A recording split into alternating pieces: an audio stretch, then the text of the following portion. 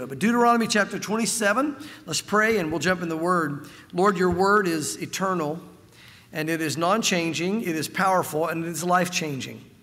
And so I pray that as we look at your Word tonight, God, and we see, Lord, you having your people inscribe your Word on stone. Your Word truly has literally been inscribed in eternal stone. It can never be changed.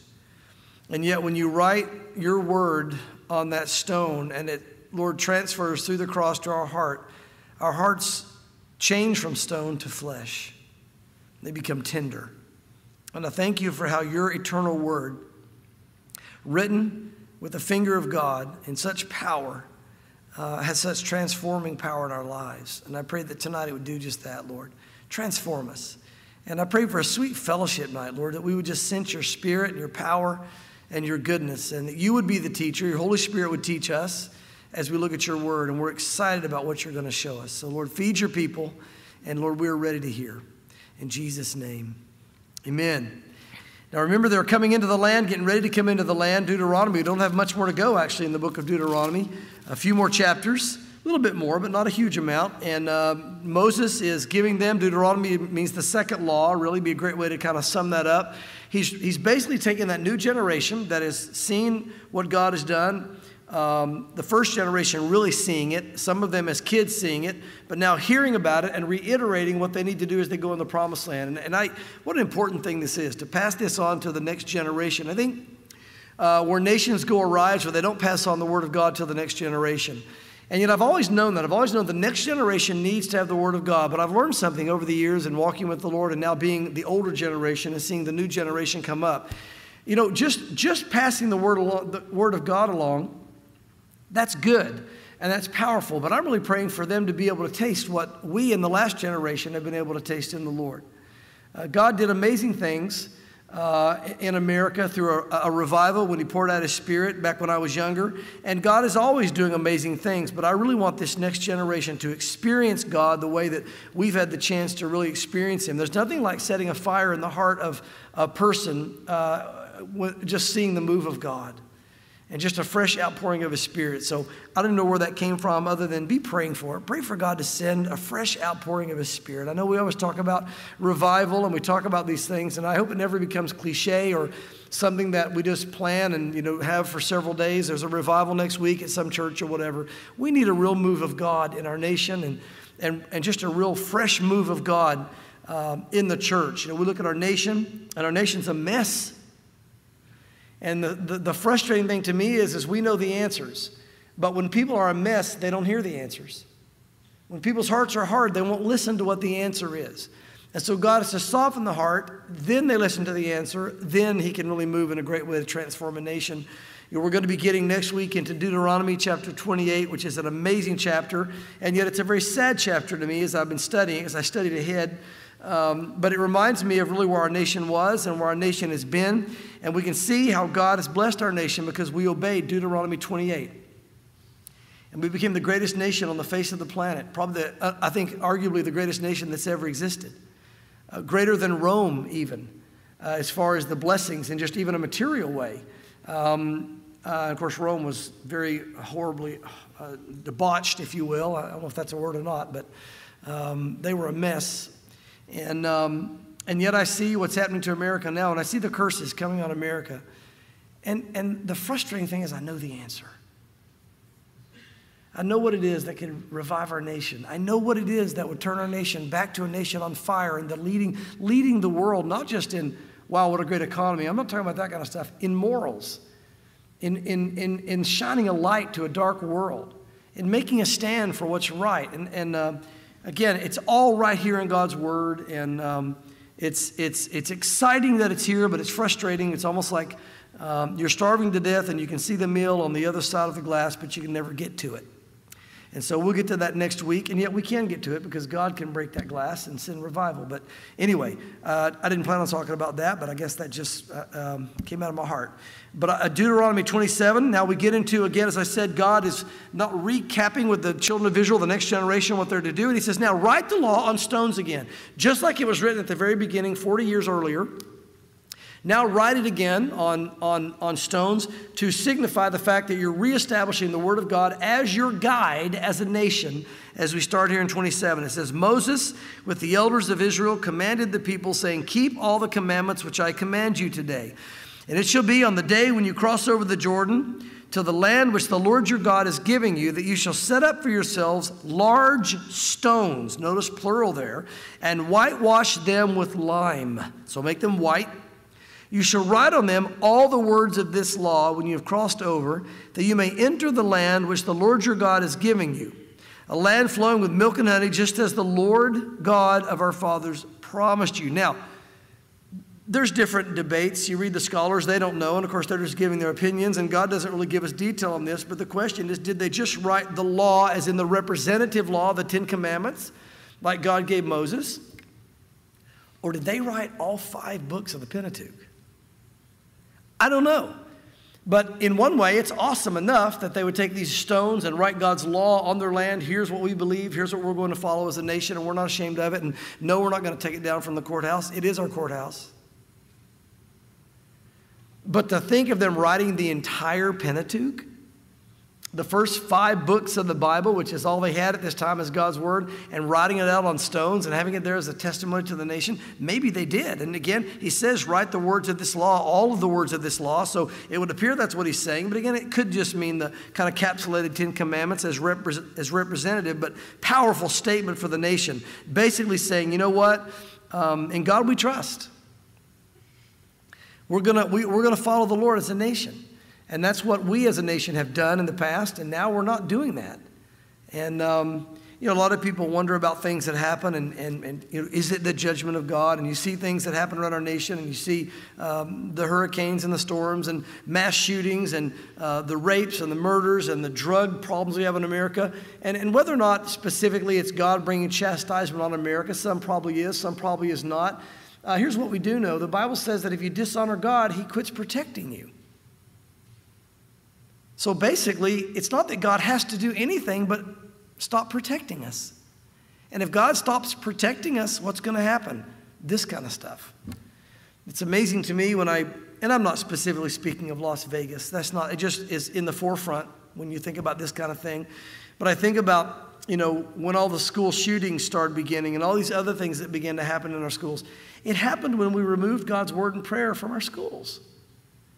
In 1962, we removed prayer. The government said you can't pray anymore in schools, which we all know if there's a test, there's prayer. In 1963, on my birthday, they took the Word of God out of schools. June 17th, 1963. That's how I can remember it so clearly. I mean, I didn't remember it then. And I don't think it had anything to do with me being born, so don't. But if you look at charts and graphs of what happened in our schools after that happened, nosedive. Unbelievable. You get the top 10 list. If you Google, you know, I know you used to be able to Google it. I don't know if you can anymore, but the top 10 list, you know, prior to 1962 of troubles in schools in America, running in the halls, chewing gum during class. That's 2 of the top 10. You know what they are today? Rape. Drug abuse, murder sometimes. What happened? We told God, remove those stones that have your commandments on it. Remove them. We don't want them here. And God said, okay, you don't want me or I won't be. I think about, you know, people on the playground that want to beat you up, and you've got the biggest friend, and everybody's going to touch you while he's there, and you make your friend mad and say, get out of here. I never want you to come down here again. And when he's gone, you realize, uh-oh. Now it's me and all these guys that hate me. That's what America's facing. We've said to God, we don't want you. And God's a gentleman. Remember when we went to the Gadarenes, the land of the Gadarenes? That's where the demoniacs were healed. The Lord cast out the demoniac and healed the man, and the city came out and said, leave. We don't want you here. We don't want your religion. We don't want your thing, whatever you're doing. Leave, please leave. And the Lord didn't demand, I'm staying and you can't make me leave, and you will hear this. And that's just it, you know, and put his foot on the front of the boat and pose for the picture, you know, of conquering the Gadarenes or whatever. He got in the boat and left. He said, you don't want me? Okay. I'm not going to force myself on you because I love you, and love doesn't force himself on anyone. True love is a gentleman. It's gracious. Doesn't force anything. So he left. And they stayed with their demons, you know. And I grieve because that's what I see America doing. And I see the consequences of it. And you just want to shout out if you would just listen and do it. But the problem is once a heart goes this hard, they just think you're a nut. You have the answers, but they no longer can listen because they've allowed their heart to harden. And so not only are you ignored, you're mocked when you hold the very thing that will save their life, not only as a nation, but eternally. And so God says to them, when you go in, establish me as your God and write it in stone. Don't anybody change it. Don't remove it. Don't worry about equality and letting other religions have their say. Don't worry about, being politically correct or offending anyone. Put my word in stone, set it down on the ground, and don't remove it, and I'll bless you. But if you ever turn those stones over face down and say, we no longer want that, he goes, I'll leave you to yourself. Good luck on that one. Because we face a third of the fallen angels who hate our guts. And they want to destroy us. We're no match for them. We can't defend against them. And sadly, the majority of our nation doesn't even believe in them. You know, when you don't believe in your enemy, you have no defense against them. I don't think Satan's real. You talk about a sitting duck. You have no defenses whatsoever. He can easily deceive you. He can easily abuse you because you don't even believe he's real. You've got to know your enemy and know how to fight against him. If you don't think Satan's real, just join us in ministry for a while. Step out in ministry. Step out and start serving. Those of you that are serving, you stepped out, you know he's real because the battle begins. And it'll begin with you. It begins against your kids. It begins everywhere. And so he says, write this law. Put it there. And so just as the Lord your God promised you, verse 4, therefore it shall be when you have crossed over the Jordan, that on Mount Ebal you shall set up these stones which I commanded you today, and you shall whitewash them with lime, and there you shall build an altar to the Lord your God, an altar of stones. You shall not use an iron tool on them. Note that. You shall build them with whole stones, that is not carved and shaped to look all pretty, on the altar of the Lord your God, and offer burnt offerings on it to the Lord your God. I find this interesting. It's not that God is against nice-looking things, but God says, when you build me an altar, just use what you have natural. Just take stones, pile them up, put them in a square, put the grate on it, and offer the animals right on that. You don't have to have a perfectly carved, pretty, sparkly, whatever, this kind of thing. Why? Because God wants the attention to be on him, not on the altar. Everything we do here at the church, we try to do with excellence. We're about to, God willing, start into some new projects on the land. I know you've been hearing that for a long time, but I think we're really about to get close. And even with this project, people drive up and they see the outside of the building and they walk inside and they say, wow, I had no idea this was in here. Why? We're not trying to impress people with carved stones. But the Bible says do everything unto the Lord with what? With excellence. And I always tell the staff, we want to serve the Lord with excellence, not opulence. And there's a difference. Excellence, not opulence. Opulence, the diamonds everywhere, the sparkly gold, the flashy. When you serve God with opulence, what happens is everybody looks around, wow, wow, wow, wow, who did this? Wow, look at that, wow, wow. Oh, we just worshiped, didn't we? Wow, wow, wow. What do you say? I don't know, but did you see that ceiling in that place? I mean, who paints like that? Wow. What's happening? God's not getting the glory, man is. And God says, you don't need something fancy and ornate. You don't have to go overboard with it. Do it with excellence. If you're going to serve God, do it right. Don't serve him second skimmings. But you don't have to be the fanciest, most ornate thing around, because the problem with that is it oftentimes gets the eyes on the thing rather than on the Lord. He says, I want your eyes on me. So just do a basic, simple, grab the stones, build it neatly, put it in order, do it with excellence, and honor me in that. You shall offer peace offerings, and you shall eat there and rejoice before the Lord your God. You shall write very plainly on the stones all the words of this law. And Moses and the priests and the Levites spoke to all of Israel, saying, take heed and listen, O Israel. This day you've become the people of the Lord your God. Therefore you shall obey the voice of the Lord your God and observe his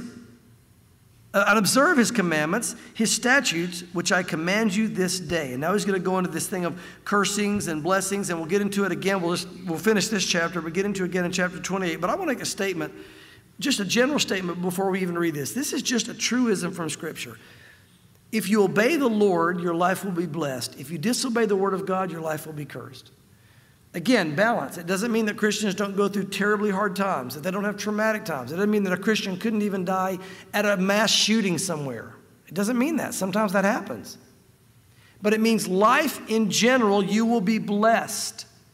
But if you don't obey God, you will be cursed. You know, when you see kids rebel, and I'm not going to do this, I'm not going to do the Bible says, you can do that. You can choose to rebel. Or adults even. You say kids. Even us as adults, we can choose to rebel. Kids can rebel. But I will guarantee you, you will be cursed. Guaranteed. No, when I'll do what I want, I'm going to have fun. You will be cursed. It may take a couple of years. You may have a big time for 3, 4, or 5 years. But you will be cursed. Why? God is not mocked.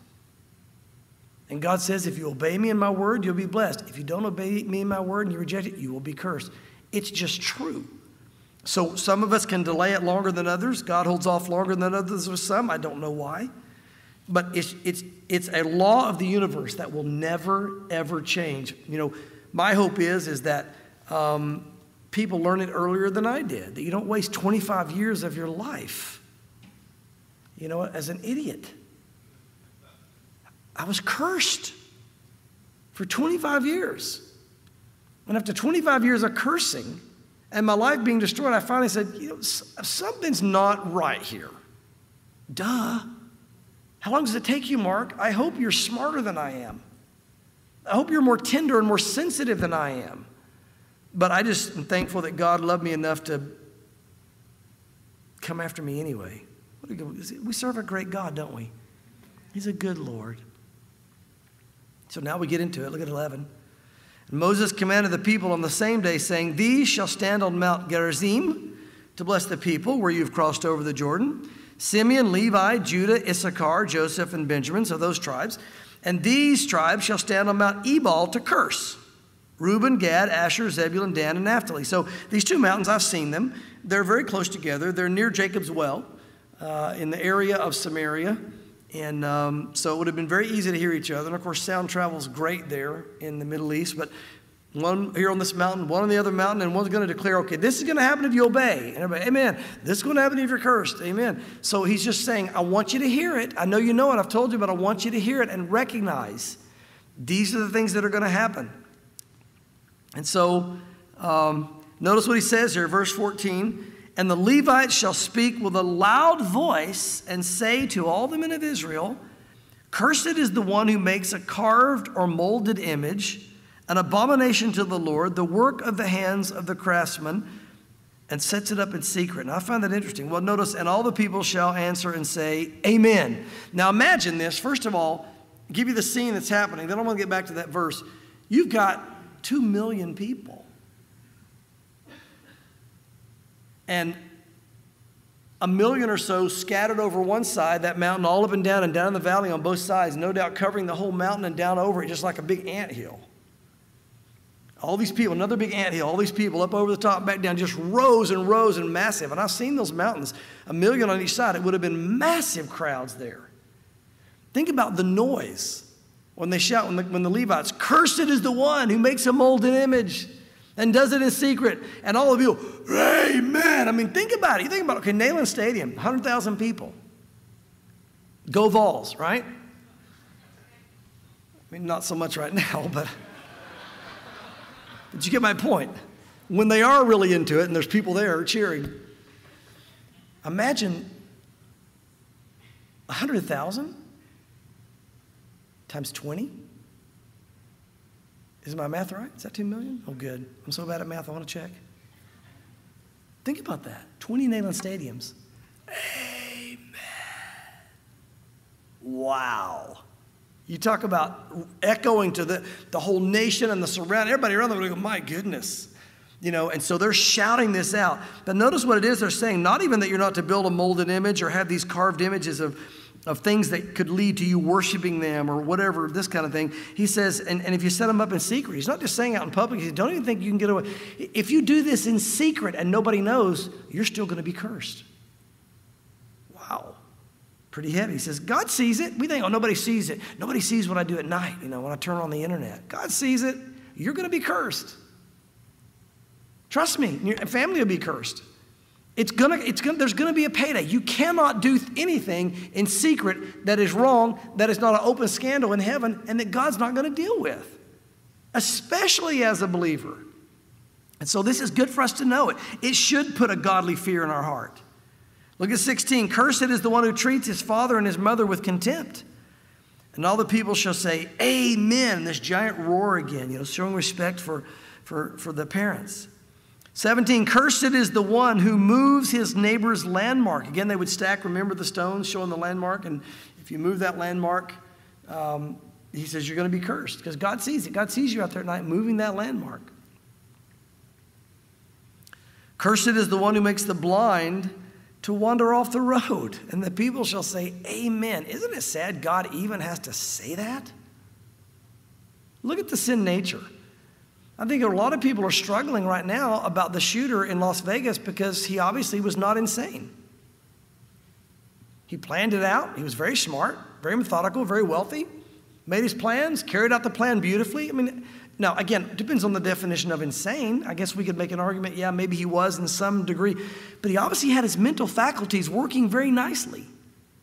And he wasn't like just unable to think and unable to focus and just, whatever. He was like, this guy was, so people struggle with that. They say, now I don't know what they're going to say about this guy. But you hear about a lot of these shooters, they go, he seems so normal.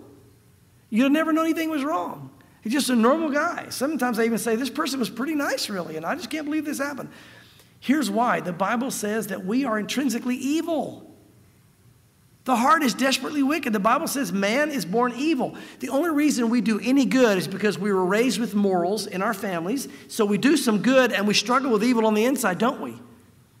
Even while we're doing good, we have evil thoughts. We do things we shouldn't do growing up, and even once we're grown up, and we think things we shouldn't think, and yet we know it's not right, so we don't do it, and we restrain ourselves because of the laws of the land, and because we've been raised with morals from our parents. And then when we give our life to the Lord, now Jesus moves in, and the Holy Spirit begins to restrain us more. But if it wasn't for that, guys, we could do the most wicked of things. So man by his nature is sinful at heart. So when people see things like this, they can't understand. How could someone just do this? What would cause anyone? Well, there could have been drugs involved. There could have been all kinds of things. We don't know. And so I'm not saying that he was thinking normally. Don't get me wrong when I say he obviously had his ability, though, to think clear enough to make amazing plans and carry them out. That doesn't mean he wasn't deranged, okay? So I'm not saying he wasn't. And more details will come out later. But a lot of times you do hear about these people that nobody can understand. You never saw it coming. How could that happen? It's just amazing. And yet, why? Because at the heart of man, there's that sin nature. And so, blind people, off the road, again, sounds more like stuff kids would do, but God tells them everybody. And so they say, Amen, you can't do that. Cursed is the one who perverts the justice due the stranger, the fatherless, and the widow. And the people shall say, Amen. That is when you have people in your land that are from another country and they don't live in that area, or even people that just moved to your area that might even be Americans, but especially people that come in from the outside, treat them with love. Love them, help them, respect them. How would you like it if you were in a foreign country and you didn't know anything and you didn't know the language and you're thankful when somebody's there to watch over you and help you if you've ever traveled like that before. God's saying, do that. And you're cursed if you don't. He says, Amen.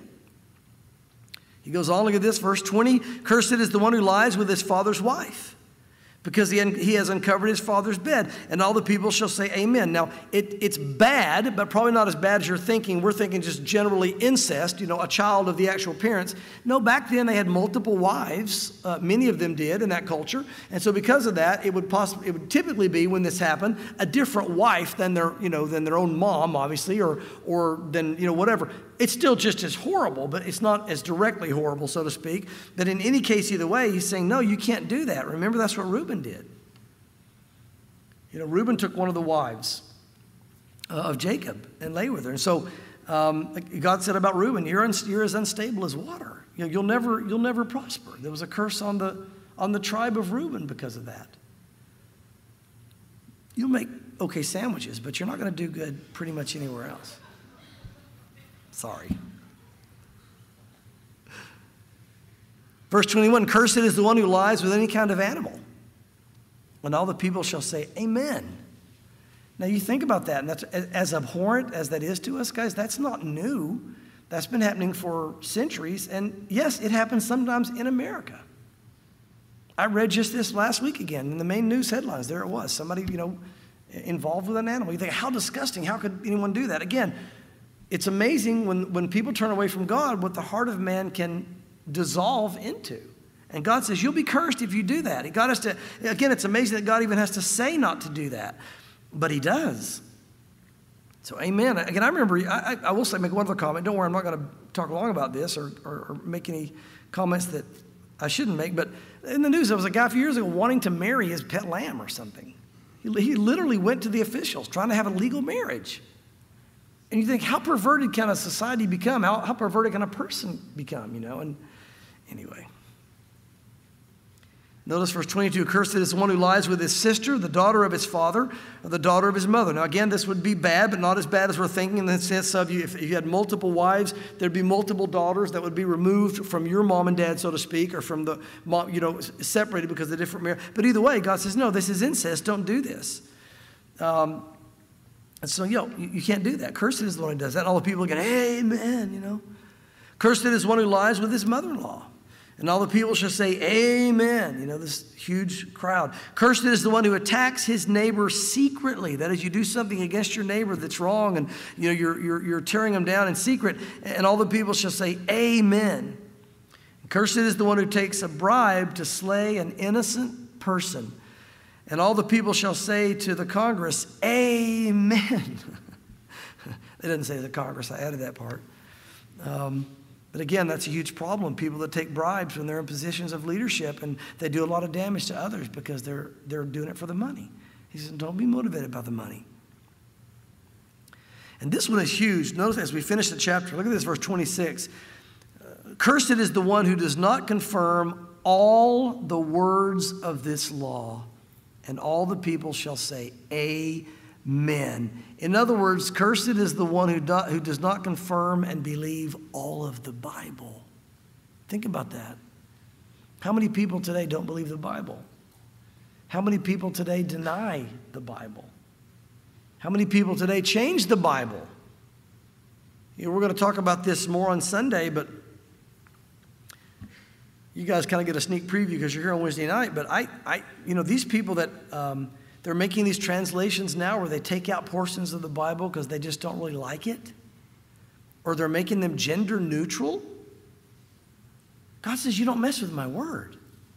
I wrote it how I meant it. Don't change it. It's one thing to translate it and make it modern. There's nothing wrong in that. But if God says he's a he, he's a he, whether it fits your political position or not. And I see these gender neutral Bibles coming out, and people are doing them because they say, well, it's offensive to some people. And so, I saw a school just recently, they were teaching the kids, they had to teach them I guess it was the Declaration, that God has created all men, and they changed it, God has created all humankind. Now, that's just the Declaration of Independence. That's not, you're not messing with God's word, but it shows you how a society goes, well, that's not fair. We need to make sure that when you say mankind, God's including everyone. I think we get that. But when God says here, he says, cursed is the one who does not confirm all the words of this law. I believe everything the Bible says, and I teach every bit of it. And if there's something that somebody has a problem with, that's between them and God. I can't change that. And there's a lot of pressure on believers today because of cultural issues, political issues. Do you really think homosexuality is wrong? The Bible clearly says that it is. Do you really think they won't go to heaven? The Bible clearly says they won't. But I know people that are homosexual and they're Christians. Well, no, they're not. Because either they're telling the truth or God is. It's not a matter of hating anybody. It's not a matter of being ugly. It's confirming all the words of God's word, and we have to stand on it. We can't change it because God says, I wrote it in stone. It's not to be changed.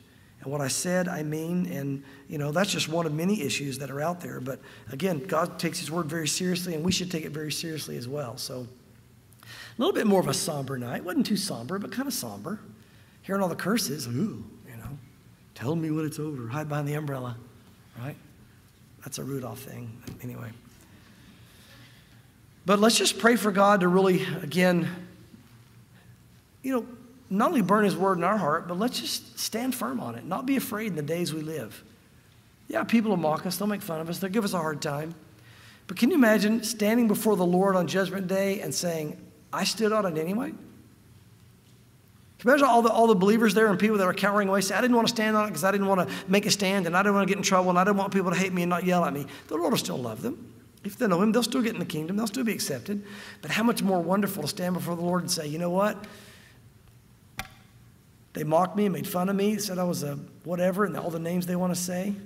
But Lord, I didn't change your word, and I stood on it. Well done. Well done. Imagine how you're going to feel that day. You wouldn't trade that for the world, And everybody that didn't do it's going to be going, I just wish I'd just. And so the reward's going to be wonderful. Don't be afraid of people.